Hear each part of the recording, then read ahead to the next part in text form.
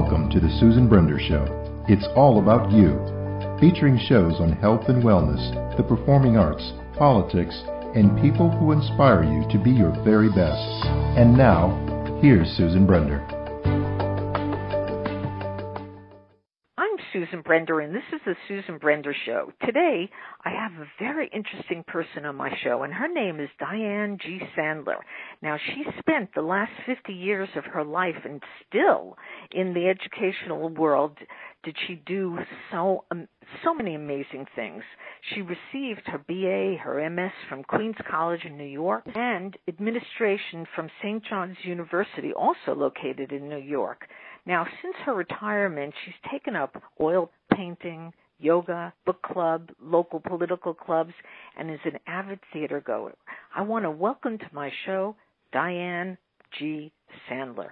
Susan, it is a pleasure to be on your show, and it is also a pleasure to speak about the passion in my life, education and the arts. I really love these two things, as I think you could get from my amazing excitement about being with this interview. Well, thank you so much, Dianne. But let's get in.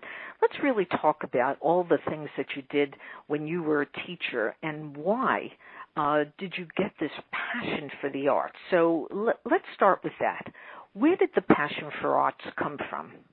It's very interesting that you ask me that. My grandmother, who lived to be 100 years old and was born and raised in New York, was a very unusual woman for her time. She was actually born in 1894, and she absolutely loved the theater and music. She passed it on to my mom, who actually had a beautiful singing voice and really wanted to be in theater. But in those days, theater was not looked upon as things nice girls did. And so my mom kind of put it aside. However, she always dabbled in theater. She did community theater. She sang at weddings and things like that. And I think that she actually passed the passion to me. I remember as a little girl sitting with my mom and my brother in our living room. We had an old upright piano, and singing all the songs of the 40s and 50s. And when I grew up, I think I passed the passion to my two daughters, who feel as strongly about it as I do. So I think that's where it basically came from. I hear you. Now, let's talk a little bit about your grandmother for a minute, because that was the time that vaudeville was extremely popular with the average person on the street. Yes. And those were very hard times. And so people would go in and they'd probably pay a nickel to sit in the audience.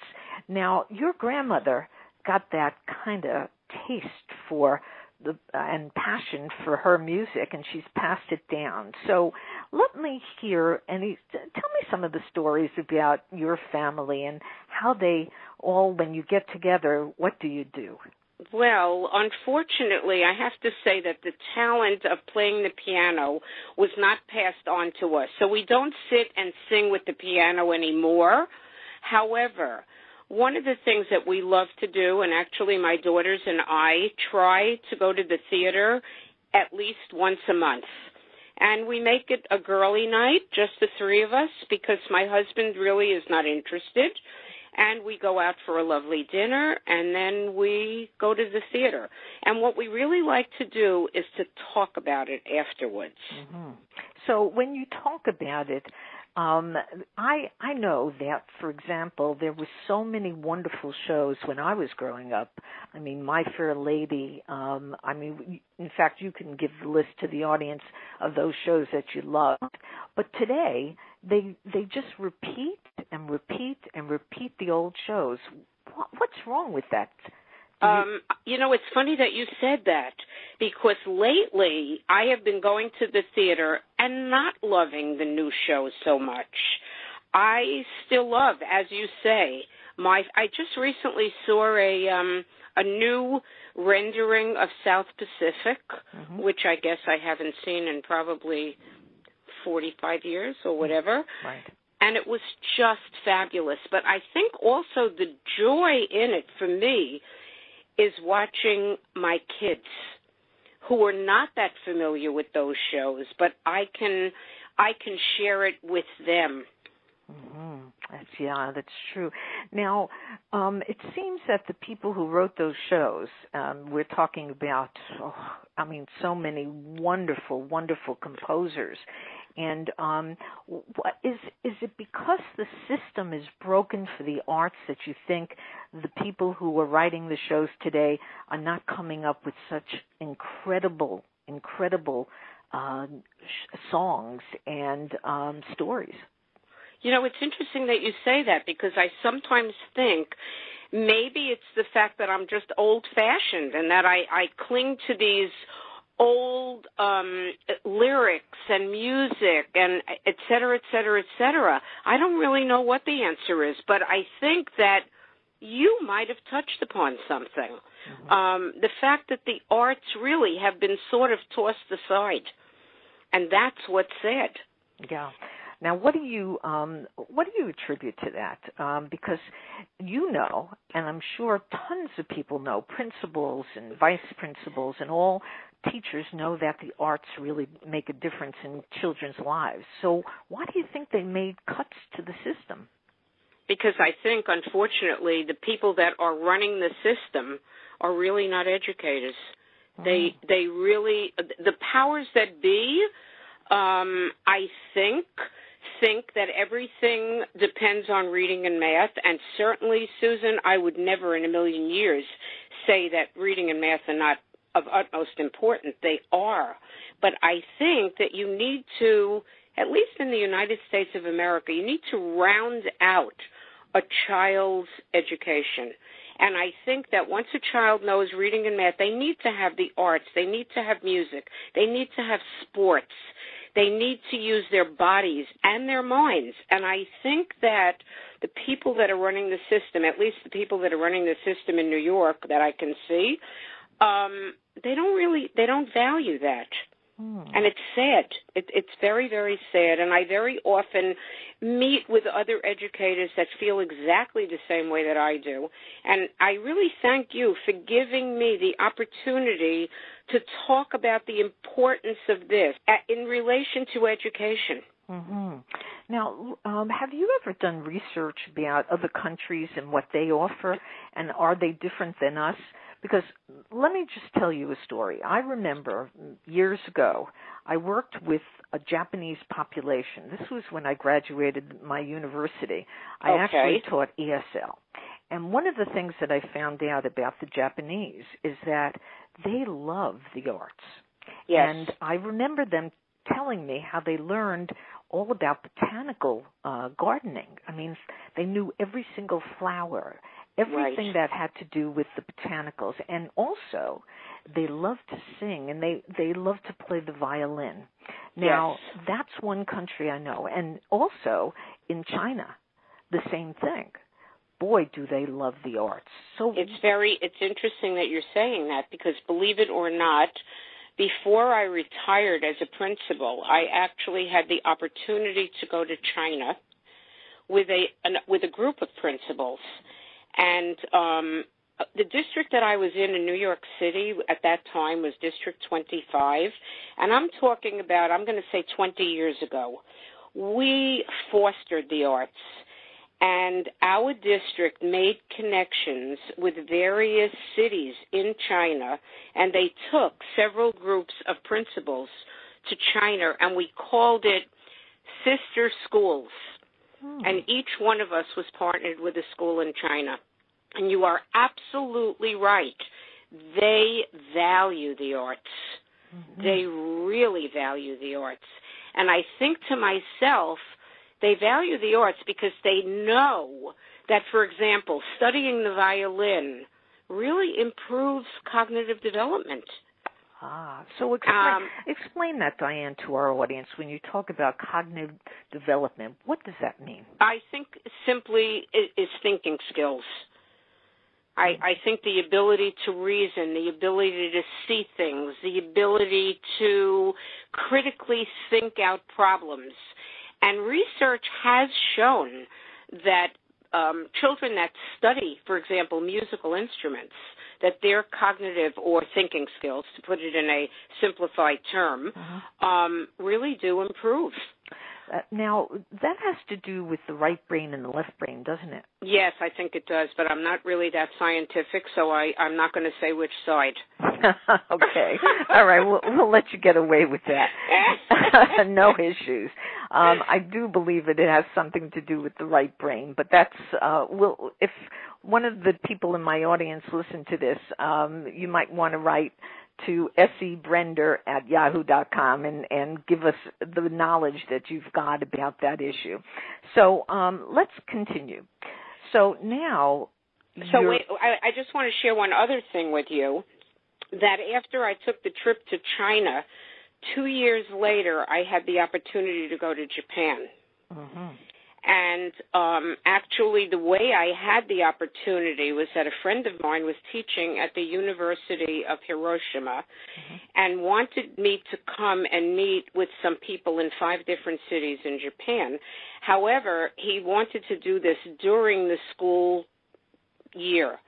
And I really didn't know whether I could get away because I was a principal at the time. However, my district, as I said before, they were so ahead of in thinking about how important the arts were that when I approached my superintendent, she said to me, "Go with my blessings." And I even said to her, take it from my sick bank. I don't expect you to pay me for this. And the district said, no.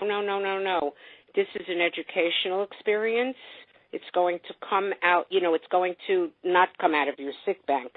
So I did visit Japan, and I did go to 5 different cities, and I met with I met with the Ministry of Education of Kyoto and Tokyo, and I went into Hiroshima, and where else was I? I was in 2 other small places.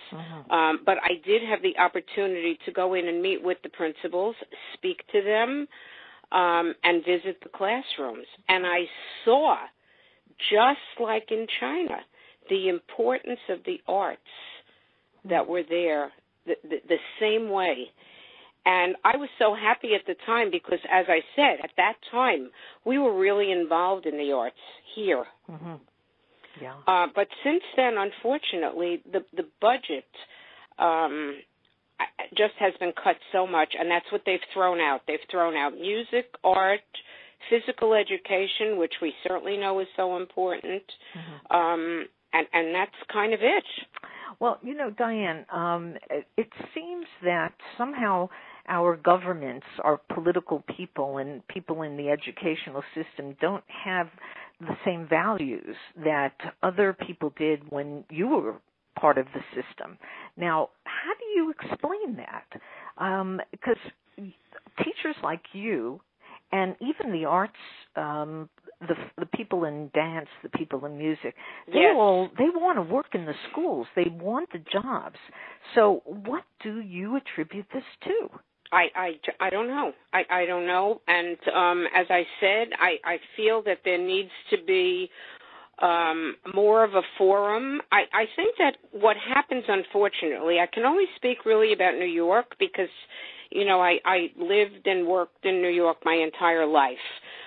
For example, the Regents Board in New York State, which is in charge of education, I think maybe out of 17 members, 2 of them are educators. Oh. So to me, there's something wrong with that. To even take it to a federal level, when President Obama was first inaugurated, he appointed a man to the position of Secretary of Education called Arne Duncan. Mm-hmm. And Arne Duncan apparently had come out of the school system in Chicago. Mm-hmm. And I was so excited at the time because I thought to myself, at long last, they're choosing an educator. I have to say not much has really happened in the 8 years in that field. I feel that, unfortunately, it's fallen again into political hands. And this whole idea, for example, of the Common Core, to me, has just been a huge mistake. I often write letters, to the editor expressing my views. Very often they're not printed. That's why I said to you, I thank you for giving me this opportunity to speak, because I feel that educators really know what children need. Yes. So that brings me to another question that, from my perspective, is important, and that is somebody like you who's so interested in the arts and recognizes how the arts affect our kids. If you were to get together with a number of other educators who are maybe retired, wouldn't that do something to the politicians? Because politicians need votes. Yes, you're absolutely right. And I sometimes think to myself, I wish that I were the kind of person that could kind of stir this up and get a movement started, because you're absolutely right. That's what we need. Educators need in charge of education, not politicians, not business people. Even in our own city, in New York City, when we had Mayor Bloomberg, who was really a wonderful mayor business-wise, but a lot of his thoughts about education, in my view, were not correct. And this whole thing with the Common Core, which was started, I think, about 7 or 8 years ago, the initial idea was so wonderful to have a system of education that was kind of the same throughout the United States. But what ended up happening was it became a cookie cutter kind of thing. And they every kid, has to do blah, blah, blah, blah, blah, blah, blah by the end of first grade, by the end of second grade. The truth of the matter is some kids can't. Right. And, Dianne, in your bio, you say that you witnessed a huge growth in individual self-esteem and self-confidence in many of the youngsters. I want you to explain that to our audience. Okay. When I came into the school where I was a principal, there was no music program and there was no art program. Over a period of 6 years, I brought in a music program for the entire school where kids had music appreciation. They learned the recorder in the 3rd grade. They went on to play band instruments in grades 4, 5, and 6. We had a school chorus, which, believe it or not, I used to lead because I loved to sing. And I also took an old, decrepit locker room above the gym, and together with a wonderful young woman, I converted it into an art room so that the entire school had art. I saw the difference in the behavior. This was kind of a rough school. I saw the difference in the behavior of the youngsters in the 7 years that I was there. And I attribute it to that. I attribute it to the fact that when I first arrived there, the standard way of handling a situation was to fight.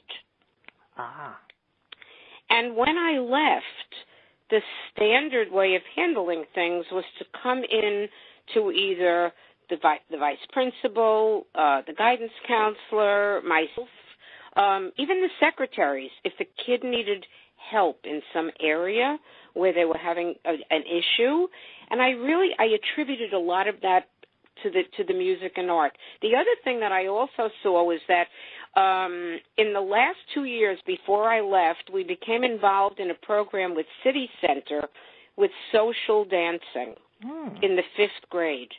And when we initiated the program, needless to say, the boys and girls didn't even want to touch each other.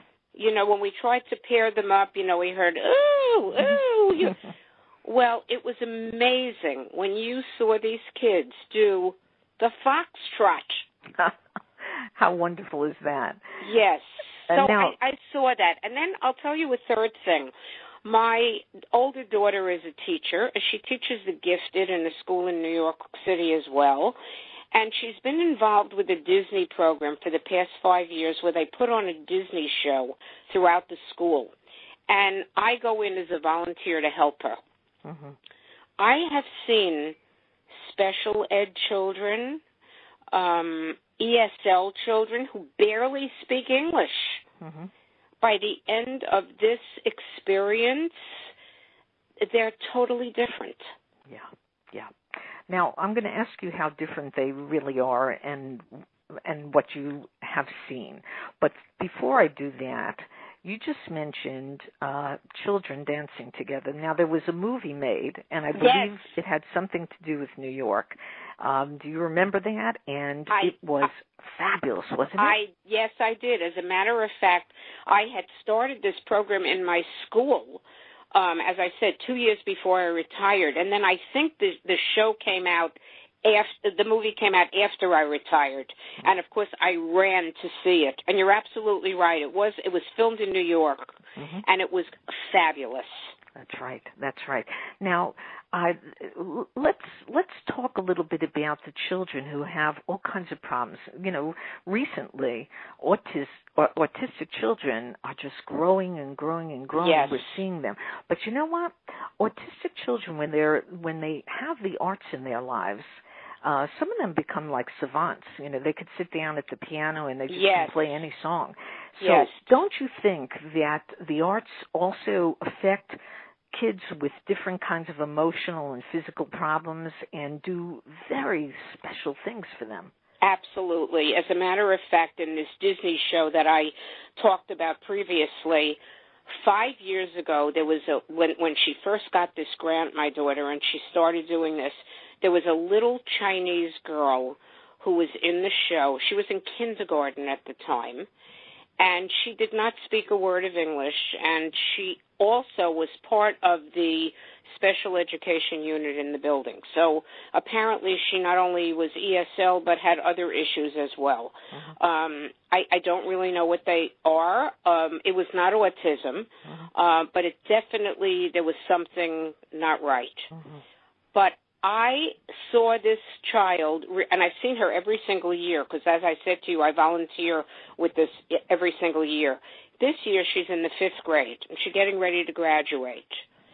I cannot believe this child. Wow. What's so different in her? Well, first of all, when you first saw her, she might have been on the autism spectrum. I'm not a special education teacher, so I can't really define what her issues were. But, for example, I remember when I first met her, she didn't talk to anybody. Oh. And it could have been shyness. It could have been ESL. I don't know.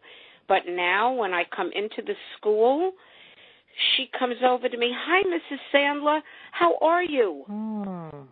And, just that, I think to myself, how lucky that this kid had this. Oh, yeah, no question about it.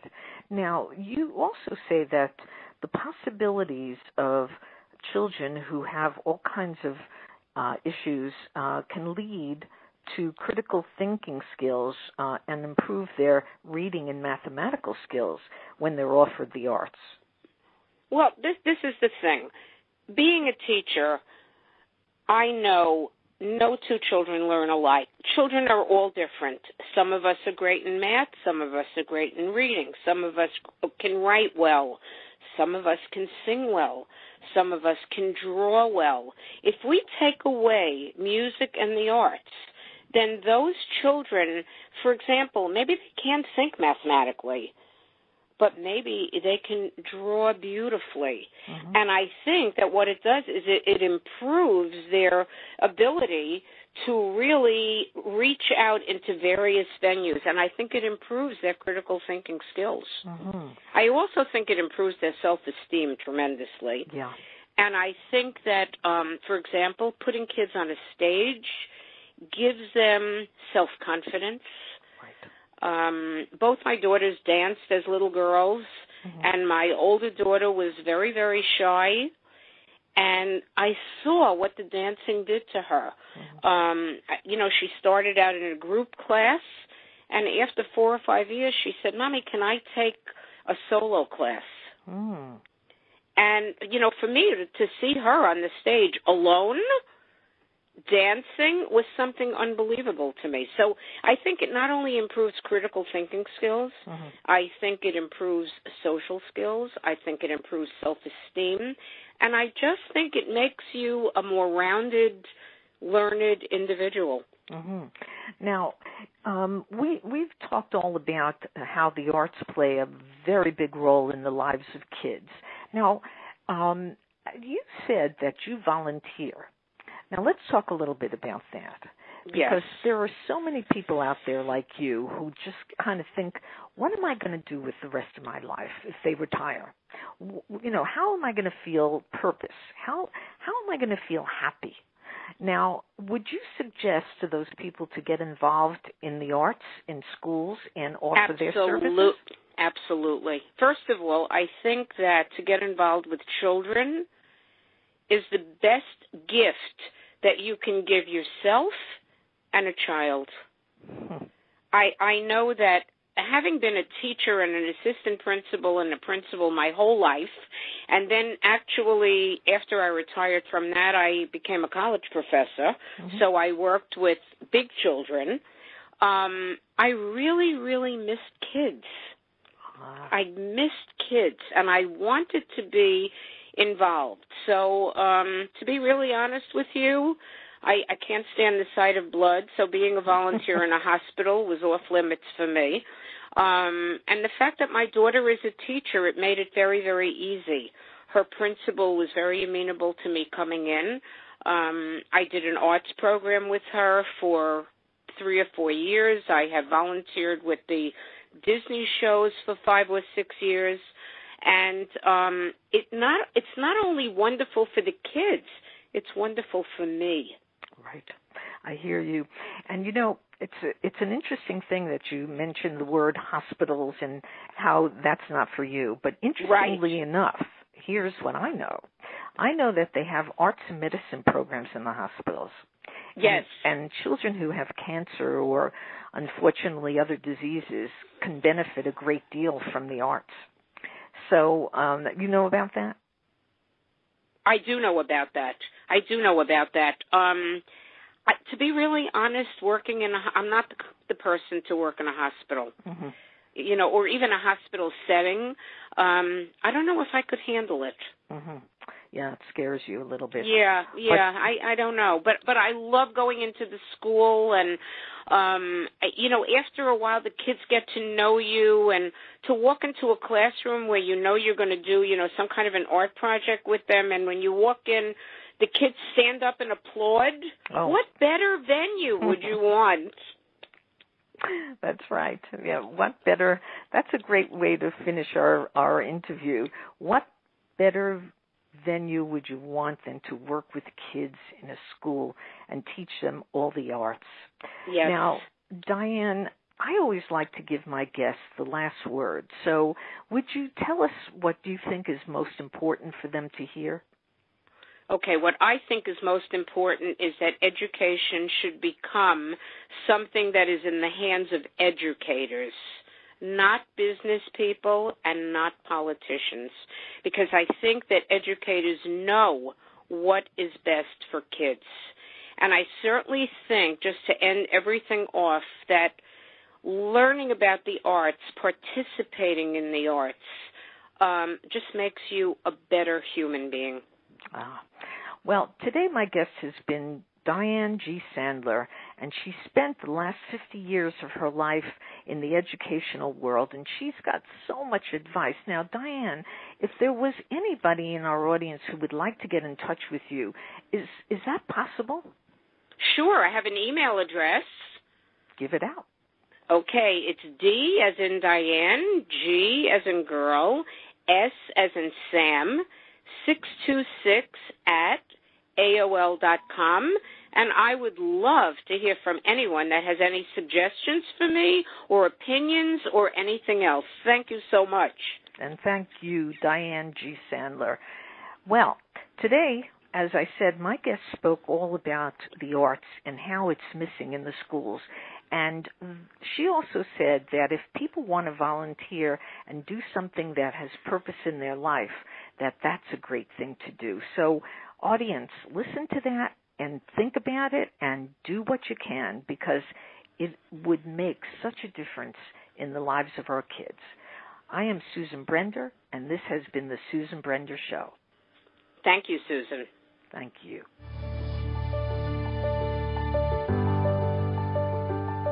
Thank you for listening to the Susan Brender Show. To be a guest, email sebrender@yahoo.com.